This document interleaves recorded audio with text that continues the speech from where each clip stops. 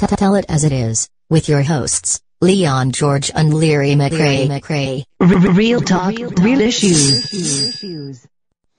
Thank you very much, DJ Alex, and I want to welcome you all to CCB Radio, the #1 internet station, broadcasting to you throughout the globe. No matter where you are, you just tune into ccbradio.com, and we are right there in your home, bringing you the programs that will always draw your interest. Tonight, with me, as usual, my co-host out in Barbados here is John Kilman, and we have a very interesting topic lined up for you tonight. And actually, it's a repeat from last week. Last week, the topic that we had drawn so much of interest that we decided to do a follow-up. It is similar, but it's not exactly the same topic or the same question that we're going to phrase tonight. You know, as you know, last week we dealt with if due to an illness, one partner is unable to perform their sexual duty, would you give consent to that partner seeking it elsewhere? For instance, if you weren't able, if because of an illness you weren't able to perform your sexual duty, would you give consent to your partner or your spouse to seek that sexual satisfaction outside? Well, we had some very interesting views and a lot of comments about it. Lots of email. Unfortunately, due to some technical problems, we was not able to take any calls. And we want to apologize to especially our foreign listeners. Tonight, I hope the technology will be a little more kind to us, and we'll be able to take your calls. Later on in the program, we'll tell you how you can get in contact with us and how you can be a part of the program. So before I start the program, let me just introduce my co-host out of Barbados. Is John. Hello, a very good evening. John out of Barbados. And as George said, we certainly enjoyed bringing the program to you last week, and we sincerely look forward to doing so with similar energy this week. We sincerely hope you will like our presentation. Okay, thank you, John. Yes, as I said, this program is a follow-up from last week. And this topic tonight, if in a sexual relationship, one partner is not finding that sexual satisfaction, or is not getting it, should they have a right to seek it elsewhere? Now, pay close attention to the topic at hand here. This situation here, I've been speaking about tonight, is where the next partner is not cooperating, or should I say don't want to. I don't like to call this a compromise, but this is not really a compromise. This is about pleasing. Tell it as it is, with your hosts, Leon George and Leary McRae. Real talk, real issues. Welcome back, and let me apologize for that break here in our program. And let me just say, some of these technical issues are not on our end, and sometimes we weren't able to really do much about these. There's little that you can do about these situations at times. Since, as we know, we depend on an international server and all of that. So sometimes when we have these technical glitches, it's not really on our end here, and there's very little we can do about situations like this. But we'll try to see how much we can minimize these technical glitches that will cause break in the program, and try to see how much we can keep the program going. So as I was saying before, if in a sexual relationship, one is not getting the sexual satisfaction that they feel that they deserve, should they have a right to seek it elsewhere? This is a case where one partner will want to engage in certain kinds of sexual activity, and they may have certain sexual fantasies that they will want to fulfill, and they will want to fulfill these sexual fantasies with their partner or their spouse. They wouldn't want to go anywhere else to do it. In a case like this, where one partner is uncompromising or refuses to understand and meet the next partner halfway, or refuse to do it, should that partner have the right? Should that partner go outside elsewhere and seek that sexual satisfaction that they are not getting from their spouse? Now, I have tried to get a hold on this topic by asking a few people about this very same question. This is a question that we are going to be asking the listeners tonight, how they feel about this. And you get all kinds of answers. Of course, people bring in the importance of marriage and all of that, but then in many instances, people live together and live very happily, but they are not married. And people bring in the religious doctrine to all of this and tell you that, one person said to me that a marriage is not a pair of shoes. You try it on, you don't like it, you go back and you change it. In a marriage, when something does not work, you keep trying until you get it right. Well, I have no disagreement with that. You keep trying until you get it right. But however, in a case like this, where a partner refuses to satisfy their spouse sexually, I don't think this is something you have to try or no. This is where it's not as if the person is incapable of doing this. I think this is a case where the person do not understand the importance of making their spouse happy by intimacy. And why would you have a spouse, or why would you live with someone who don't understand what it is to make you happy, what it is to give you what you want, and you are not asking for anything that the person can't afford?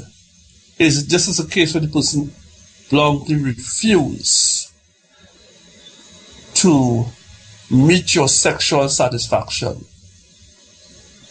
And for me, I wouldn't say to go outside and seek it. I would say that is a choice you will have to make. You will have to examine the situation and make an opinion and decide what you're going to do on a situation like that, where your partner don't want to meet your sexual satisfaction. But I'll ask you this: are you going to rob yourself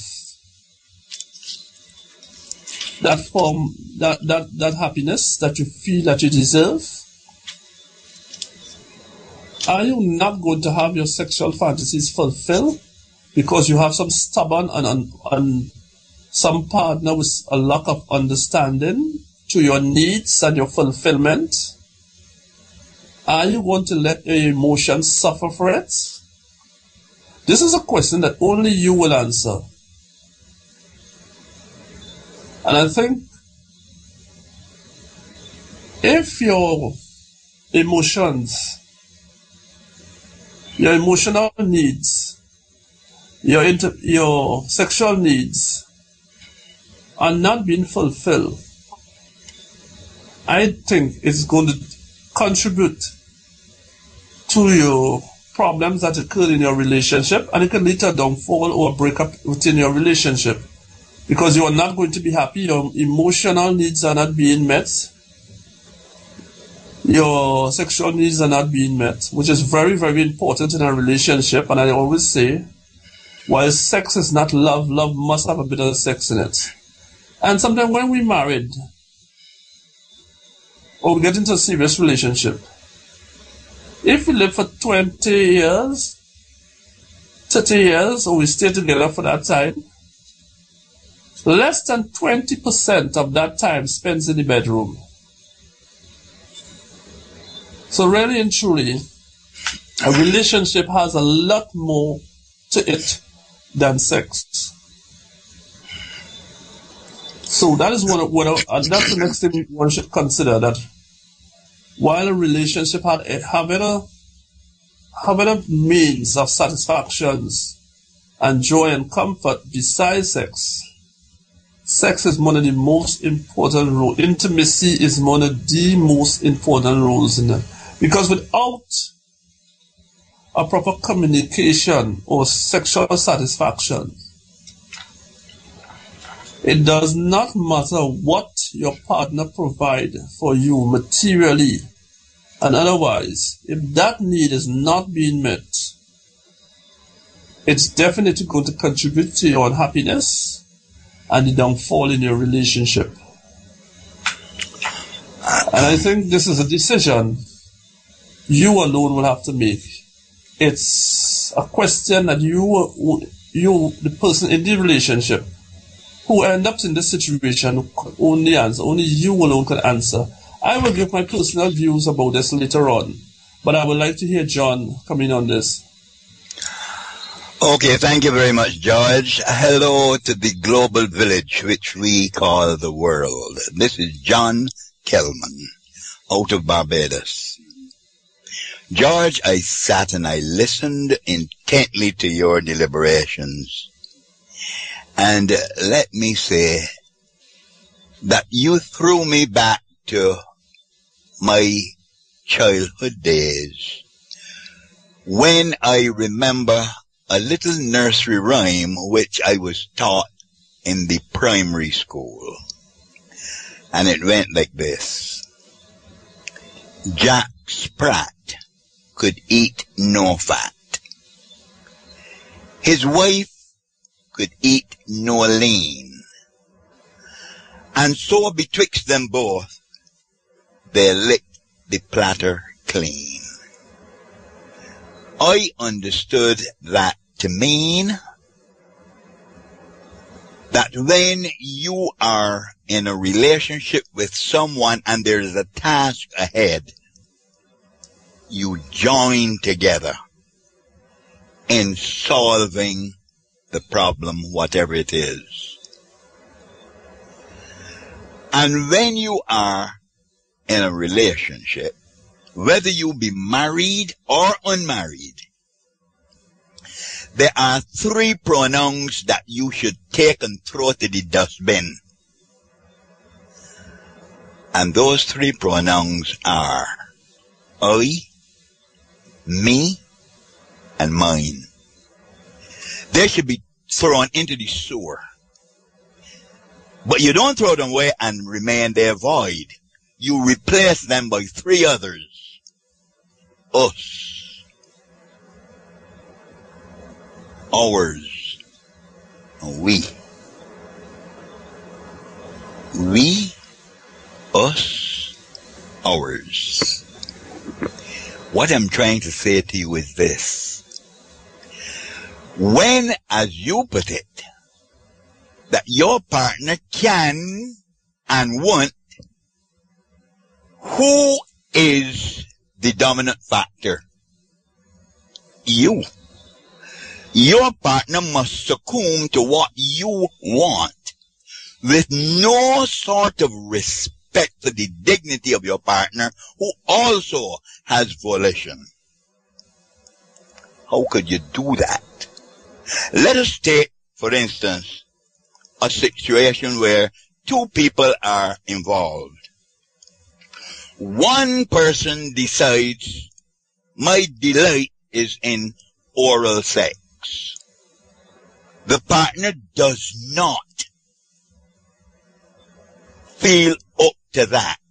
It is not something that would kick me off.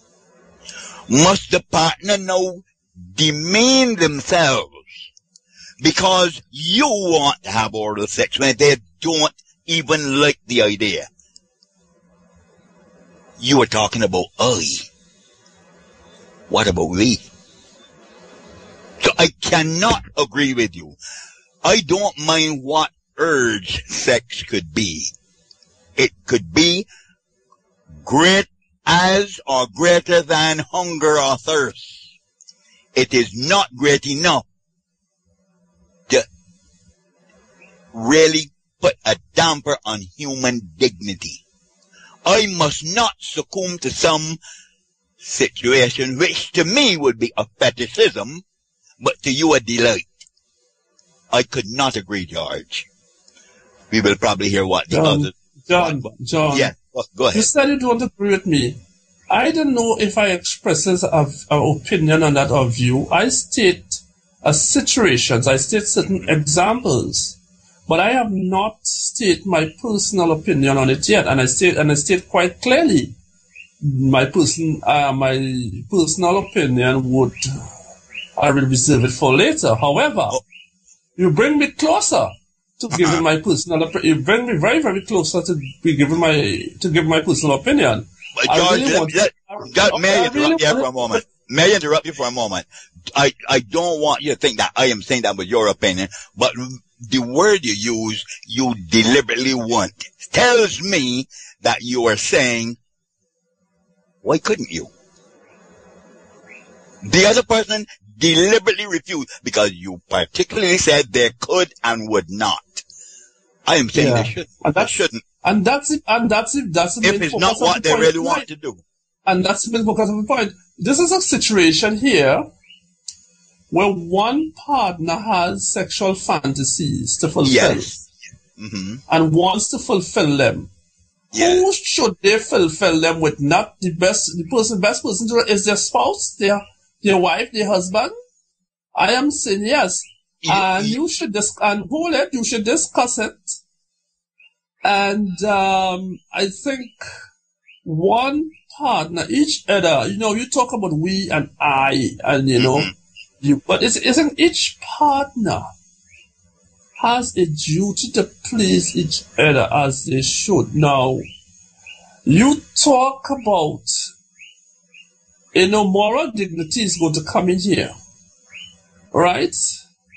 And I understand, and for me, let me tell you my position when it comes to certain issue. I can compromise preference, but I can't compromise principle. Principle and moral dignity has no place in a bedroom where two people is private. I know this is not going to go down well with our listeners. It's not going to go down well with you. Yes, it will. Oh, yes, it will. Okay. Yes, it will. Because there's a little something there that I will explain to you when I'm saying. You make your point. Right, yeah. You're locked away in a bedroom. You are private. That's just between you and you there. So moral dignity and principle, I don't know if they have any place there. That's your bedroom. Mm-hmm. And I don't see it as selfish if you impose on your partner to please you. You will say that you are thinking about yourself because you are imposing on your partner to please you, to get into an activity that your partner does not really has any, what you might call obligation to do, not obligation, but any desire to do. And if you want to impose on your partner to do that, you are only thinking about yourself and not your partner feeling. Mm-hmm. Likewise, it will be equally the same on your partner, because your partner will be only thinking about his or herself. If your partner refuses, it will be equally the same. If you impose on your partner to do it and someone said to you that you're being selfish, you're only thinking about yourself, it will be equally the same on your partner, because your partner will be only thinking about his or herself if they don't want to do it. Equally, it's going to be the same. You raise a number of very interesting points, When what we're going to get in, I know we're going to get into it a little later on, and you talks about sex in the relationship.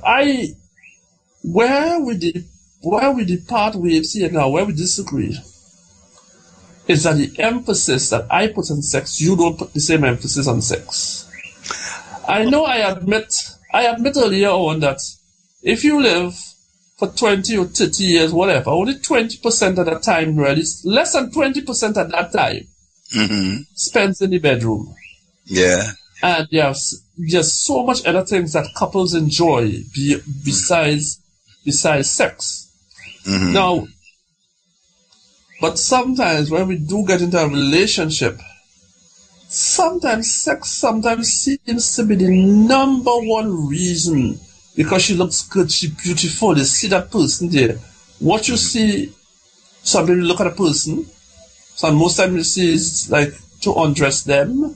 You see yourself living together, having children. Most of the time you see the bedroom. All right, okay. And when you get into a relationship, you find it's a lot different. There's so much other things to do besides being in the bedroom. The bedroom has its place, and it has its time. Couples have so much other activities to enjoy. Okay, but what I'm saying to you, the bedroom is very, very important. It's where everything else works from. It's from there. If the relationship in the bedroom breaks down, all other aspects of someone's life is going to be in disarray. Okay, let me react to that. George, you said a little earlier on that you seem to put more emphasis, that was your word, on sex than I do. Well, yeah. No, I can't agree with you. Okay then, well, good. Let me explain. What you said just now, I get that impression, but Okay, I think so. I will take it back. Fair enough, because we in the heat of things, we may not really grab the little oyster within the little pearl within the oyster when we speak to each other. Let me tell you something, George. I am in agreement with you that sex is an urge which has to be met. Yes, I agree with that. But I want to say this to you, and I am wondering how you will interpret this. Lots of people think that the sex organs happen to be the genitals. That's not quite true. Those genitals can be functioning satisfactorily, physiologically. And in the skull, there is an organ there called the brain. George, if a couple in the pink of health, really red hot with desire for each other,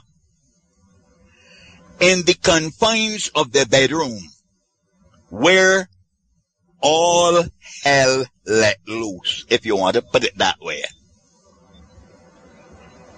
and one of them happened to look up and see somebody peeping through the window, you would wonder, how did this person get to the Arctic Circle? And if the other looks, they too would find themselves there. And nothing you do at that moment could renew your vigor.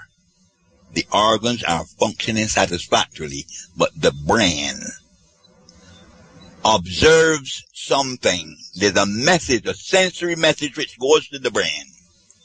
And a motor response comes back and cripples those genitals. And you can't revive them for anything. Not with that threat there. You know what it tells me? That it is the way we feel about something, and not the desire we have. That desire can go out like a tsunami onto a furnace. It can turn it off. So what I'm saying to you is, when X is ravenous, and X could really do with oral sex, it is a delight for them. And Y is turned off by it. I think they got to go back to the drawing board. Well, Jack Sprat couldn't, wait a minute. Jack Sprat could not eat the fat. The wife couldn't eat the lean. But they were sensible enough to say, well, we ain't having lean today at all because I don't like lean. I'm starving today. And neither did the other one say, well, I can't eat fat and we ain't having fat. What they did was they compromised. And Jack Sprat ate the lean. And the wife ate the fat. And they didn't have enough. Your turn. John. Yeah. You said a number. You see, again, I want to first take the point where you talk about if two people in the bedroom and see somebody peeping at them. Mm-hmm. I think that what you said there would not apply for every individual. I'll tell you something. There are some individuals who want that person to move quick so they can resume their activity. They were so into it, they so want it. At the moment, they will get angry. In fact, they will get some will get extremely angry. I and agree want with that you. person to move, to get the hell away from here so that they can resume their activity. What I am saying is with the person... Some will react the same way you talk about it. They will get I'm talking about with the person still there. The obstacle is still there. Yeah. Once the person's still there. You can't do anything if they're still there. Well, the person's going to get all I'm trying to say is that if the brain says no, the organs will obey.